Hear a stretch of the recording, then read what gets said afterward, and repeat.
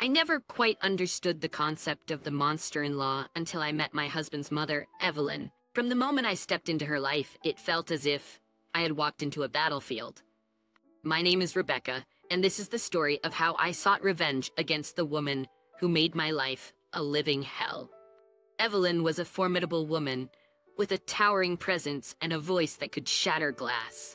Her piercing blue eyes seemed to hold a perpetual disapproval of me, as if I were an unwelcome guest in her son's life. But what hurt the most was that my husband, James, always seemed to side with her, leaving me to fight my battles alone. One sunny weekend, James decided it was time for us to pay his parents a visit. Despite my reservations, I agreed to go, hoping that perhaps this time things would be different.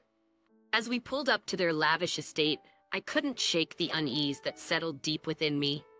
Stepping out of the car, I took a deep breath, preparing myself for what lay ahead. The grand front door swung open, and there stood Evelyn, her perfectly coiffed hair framing her stern face. "Well, if it isn't Rebecca," she greeted with a chilly smile, her tone laced with thinly veiled disdain. "You certainly took your time getting here." I forced a smile and replied, "Hello, Evelyn. It's good to see you." She glanced at my casual attire, a disapproving glint in her eyes. "Oh, I see you didn't bother to dress appropriately for the occasion. James, you really need to teach your wife some manners." James, standing beside me, remained silent, seemingly caught between his loyalty to his mother and his love for me. It was a precarious position he often found himself in, torn between the two most important women in his life. Suppressing my frustration, I mustered up the courage to speak. "Evelyn, I appreciate your concern, but I am comfortable in what I'm wearing." Her eyes narrowed, and her voice dripped with condescension. "Of course, dear. Comfort seems to be your priority." I felt a surge of anger rise within me, but I swallowed it down, determined not to let her provoke me. This visit was meant to be a peaceful one, an opportunity to mend fences and find common ground. Little did I know that Evelyn had no intention of making that easy for me. As we entered the house, I could sense Evelyn's disapproving gaze fixed upon me. She wasted no time in criticizing the way I walked, the way I dressed, and even the way I spoke. Her words were like daggers, piercing through my fragile heart. "Rebecca, you really need to work on your posture," she remarked with a haughty tone. "A lady should carry herself with grace and elegance, not slouch around like a commoner." I felt James shift uncomfortably beside me, torn between supporting his mother and defending me. It was a familiar pattern that had taken its toll on our relationship. Struggling to maintain my composure, I responded, "Evelyn, I understand that you have certain expectations, but I am who I am. I cannot change myself to fit into your mold." Struggling to maintain my composure, I responded, "Evelyn, I understand that you have certain expectations, but I am who I am. I cannot change myself to fit into your mold." Her eyes flashed with indignation. "You should consider yourself lucky, Rebecca. My son is a catch, and yet you seem determined to squander this opportunity with your stubbornness." I bit my lip, fighting back tears and the words that threatened to spill out. Evelyn's words cut deep, reminding me of the constant battle I faced, not just with her, but with my own self-doubts. I couldn't let her break me. I had to find a way to stand up for myself, even if it meant taking drastic measures. Little did I know that this weekend visit would mark the beginning of a journey towards revenge, where I would take back control of my life and prove that I was more than just an object of scorn. One sunny weekend, James decided it was time for us to pay his parents a visit. Despite my reservations, I agreed to go, hoping that perhaps this time things would be different. As we pulled up to their lavish estate, I couldn't shake the unease that settled deep within me. The imposing front gate swung open, revealing the meticulously manicured grounds of Evelyn's estate. The grandeur of the house itself was enough to make anyone feel insignificant. I took a deep breath, trying to steady my nerves as we stepped out of the car. Evelyn appeared at the top of the grand staircase, her presence commanding attention.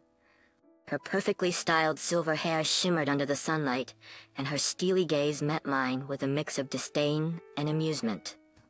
"Well, well, if it isn't Rebecca," she drawled, her voice dripping with false sweetness. "I suppose you finally found your way here." I plastered a polite smile on my face, determined not to let her snide comments get to me. Yes, Evelyn? It's been a while. How have you been?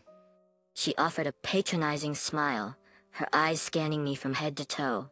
Oh, busy with important matters.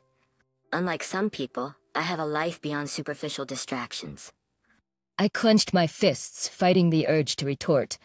James stood beside me, his gaze shifting uncomfortably between his mother and me, a clear indication of the battle that waged within him. As we entered the house, Evelyn's disapproving gaze never left me. She took every opportunity to criticize my appearance, my manners, and even the way I spoke.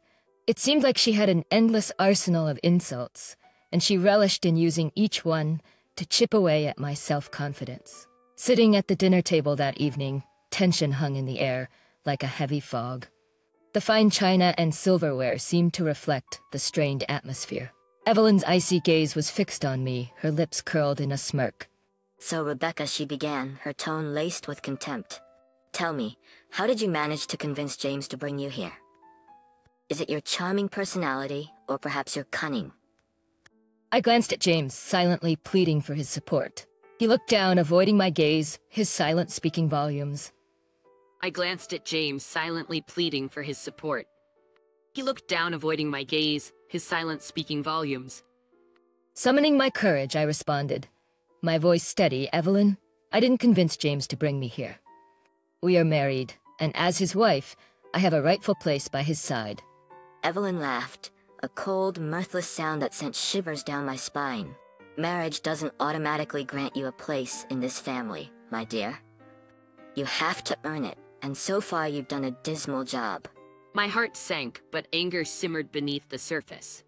I couldn't allow her to belittle me any longer. I straightened my back, looking her directly in the eyes. Evelyn, I am done trying to win your approval. I am here because I love James, and I hoped that we could find some common ground. But if all you have to offer is disdain and hostility, then I don't need it. I am my own person, and I will not let you define my worth. The room fell into silence, the weight of my words hanging heavily in the air. Evelyn's face contorted with anger, but for the first time, I saw a flicker of uncertainty in her eyes. I had challenged her authority, and it was clear that she hadn't expected such defiance. James finally spoke, his voice wavering with a mixture of frustration and desperation. Mother, Rebecca is my wife, and I love her. I won't stand for you mistreating her any longer. Evelyn's face hardened, her voice sharp as she replied, You may love her now, James, but you'll soon realize the mistake you've made. Mark my words. I glanced at James, grateful for his support, but uncertain of what the future held. The battle had been ignited, and I knew that, from this point on, there would be no turning back.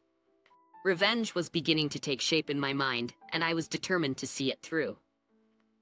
The tension in the air grew with every passing hour. As we sat around the dinner table that evening, Evelyn's insults reached a boiling point. She accused me of being a gold digger, of seducing James to get my hands on his wealth. I couldn't take it anymore. The floodgates of my emotions burst open, and I found myself engaged in a bitter argument with her. You have no right to judge me, Evelyn, I exclaimed, my voice trembling with a mix of anger and hurt. I love James, and our relationship is built on more than material possessions. Evelyn's eyes narrowed, her face contorted with rage. Love? Don't make me laugh, Rebecca. You're just a parasite, clinging on to my son for all he's worth. You'll never be good enough for him. My hands clenched into fists, my heart pounding in my chest. I couldn't bear her relentless attacks any longer. With a surge of adrenaline, I rose from my seat, ready to confront her head-on. You think you can treat me this way and get away with it? I hissed, my voice laced with determination. Well, think again. I won't be your punching bag any longer. Evelyn stood up, her towering figure casting a shadow over me. You dare to defy me, little girl? I'll show you your place. In that moment, the room erupted into chaos. Harsh words were exchanged, each one cutting deeper than the last. The air crackled with the intensity of our heated exchange. Suddenly, Evelyn lunged towards me, her hands flailing wildly. I barely had time to react as her blows landed on my body, one after another. Pain radiated through every fiber of my being, but I refused to let her break me. Summoning all the strength I had left, I fought back, defending myself as best I could. Amidst the chaos, I managed to land a well-placed slap on Evelyn's cheek, causing her to stagger back in shock. "You will never hurt me again," I declared, my voice filled with newfound resolve. "I am done with you and your cruelty. I deserve better." The room fell silent, the atmosphere heavy with tension. Evelyn's eyes burned with a mix of fury and disbelief. It was a pivotal moment, a breaking point that would forever alter the course of our lives. James, who had been a silent spectator throughout the altercation, finally found his voice. "Mother, enough! I can't stand by and watch you physically attack my wife." Evelyn glared at him, her voice dripping with venom. "Your wife? She's nothing but a viper, James. She'll poison your life." James shook his head, his voice filled with determination. "No, Mother. It's you who has poisoned our relationship with your constant belittlement and abuse. I won't tolerate it any longer. Rebecca is my wife, and I stand by her." The room hung in a heavy silence, the weight of our shattered family dynamic palpable. I took a deep breath, my body trembling from the physical and emotional toll of the confrontation. It was a turning point, a moment of clarity where I realized that I had to break free from this toxic cycle once and for all. As I made my way towards the door, Evelyn's voice echoed through the room, filled with venom and spite. "You're making a big mistake, Rebecca. You'll regret this?" But her words no longer held power over me. I had found my voice, and I was ready to embark on a journey to reclaim my life and seek the revenge I so desperately craved. With the echoes of our explosive confrontation still reverberating in my mind, I knew that it was time to take a stand.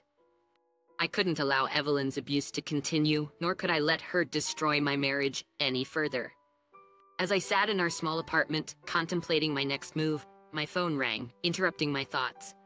I hesitated for a moment before answering, unsure of who could be calling at such a crucial time. "Hello?" I greeted cautiously. "Rebecca, it's Emma," came the voice on the other end. Emma was my best friend, a fiercely loyal and sharp-witted woman who always had my back. "Oh, Emma, it's good to hear from you," I said, relief flooding through me. "I need someone to talk to. It's been a difficult few days." Emma's voice held a mix of concern and determination. "I've heard what happened, Rebecca, and I'm appalled. You don't deserve to be treated that way. It's time to fight back." A surge of energy coursed through my veins as I listened to Emma's words. She understood my pain and frustration, and she was ready to stand by me. "You're right, Emma," I replied, determination seeping into my voice. "I can't let Evelyn and James continue to control my life. I want justice, and I want to make them pay for the pain they've caused me." There was a brief pause on the other end of the line before Emma responded.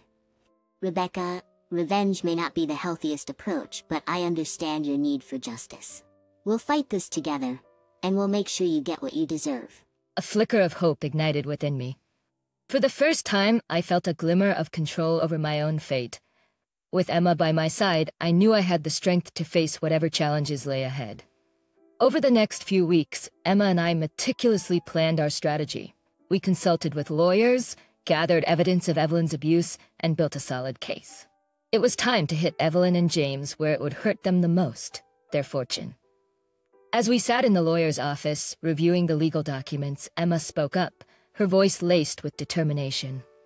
"Rebecca, we have a strong case. The evidence of abuse, emotional distress, and the impact it has had on your well-being is undeniable. You deserve justice, and we'll fight tooth and nail to make sure you get it." I nodded, a mix of anticipation and nervousness fluttering in my stomach. "Thank you, Emma. I never thought I would be in a situation like this. But I refuse to let them get away with what they've done." The lawyer, a seasoned professional with a sympathetic smile, joined the conversation. "Rebecca, it's important to remember that the path you've chosen will be challenging. But with the evidence we've compiled and your unwavering determination, we stand a strong chance of securing a favorable outcome." As I signed the legal papers, I felt a sense of empowerment wash over me. The divorce would sever the toxic ties that bound me to James, and the lawsuit would hold both Evelyn and James accountable for their actions. It was my opportunity to reclaim my life and restore the dignity that had been stripped away from me. With the legal process set in motion, I knew that the battle was far from over. But armed with the support of Emma and my legal team, I was ready to face the storm head-on. Revenge was no longer just a fantasy. It was becoming a tangible reality, one that would serve as a testament to my strength and resilience. The courtroom was filled with an air of anticipation as the day of the trial arrived. My heart pounded in my chest, a mix of nervousness and determination coursing through me. The courtroom was filled with an air of anticipation as the day of the trial arrived. My heart pounded in my chest, a mix of nervousness and determination coursing through me. This was the culmination of months of preparation, and I was ready to face Evelyn and James head-on. Sitting beside Emma, our eyes locked with unwavering resolve. I could sense her unwavering support. Her presence gave me strength and reminded me that I was not alone in this battle. As the proceedings began, the courtroom buzzed with the sound of murmurs and whispers. Evelyn, adorned in an elegant ensemble, entered the room with an air of confidence, while James slinked in beside her, his face etched with a mixture of guilt and apprehension. The trial commenced with each side presenting their arguments and evidence. My lawyer skillfully outlined the years of emotional abuse, the physical altercation, and the toll it had taken on my well-being. Witnesses were called, each recounting instances of Evelyn's harsh treatment and James's complicity in her actions. In the midst of the proceedings, Evelyn's lawyer, a cunning and seasoned litigator, attempted to undermine my claims. He raised objections, twisted words, and painted a picture of a manipulative wife seeking to exploit the wealth of her husband and his family. With a fire burning within me, I stood up to testify, my voice steady and unwavering. Your Honor, I stand here not as a vengeful ex-wife, but as a survivor. I endured years of emotional torment and physical abuse at the hands of my mother-in-law, while my husband stood idly by. I seek justice, not just for myself, but for all those who have suffered in silence.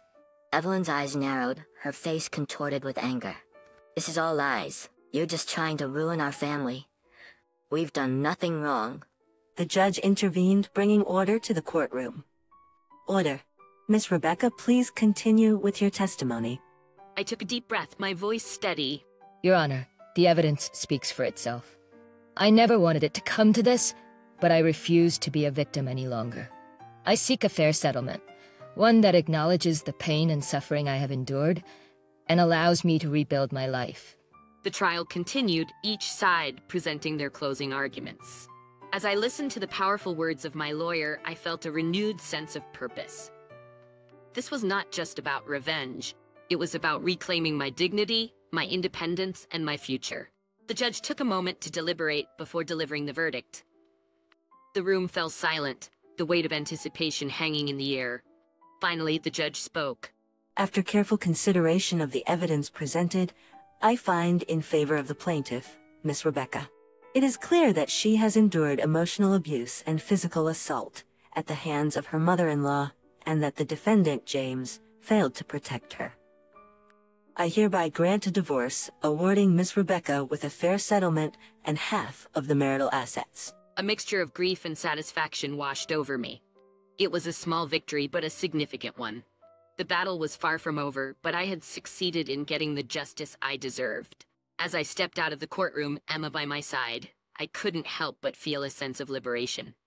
I had broken free from the chains of abuse, from the toxic influence of Evelyn and James. Revenge, in its own way, had been achieved, but it was no longer my sole driving force. Looking ahead, I realized that my journey was not just about seeking revenge. It was about rediscovering myself, rebuilding my life, and finding happiness on my own terms. The courtroom victory was just the first step. A step towards a brighter future where I would no longer be defined by the shadows of the past. As Emma and I walked away from the courthouse, the weight of the battle slowly lifting off my shoulders, I knew that I had emerged stronger than ever. I was ready to embrace the possibilities that lay ahead and seize my newfound freedom with both hands.